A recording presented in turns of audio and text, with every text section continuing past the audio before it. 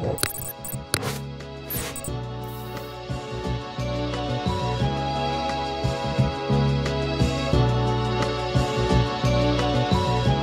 biggest positive is we played defense for 3 quarters and really good defense for the first, second, and third. We just have to be better offensively.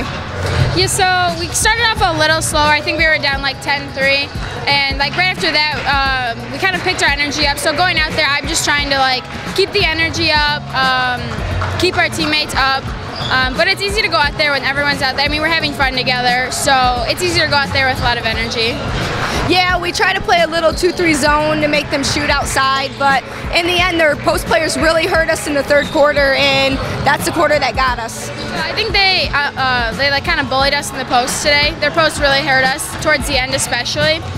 But I mean, we played good defense for 3 quarters, but that third quarter, I think we gave up like 18 or 19 points, and it's hard to win games when you give up 19 points in a quarter. But yeah, I think their post definitely hurt us a little bit inside. Yeah, so I think we just have to go out there, kind of learn from this game.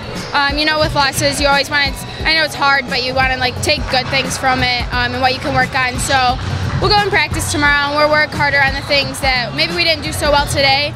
But we're just probably going to work on making shots. Today a lot of shots didn't fall for us. So getting in the gym, getting down some shots, getting our confidence back up, and we'll be fine for Saturday.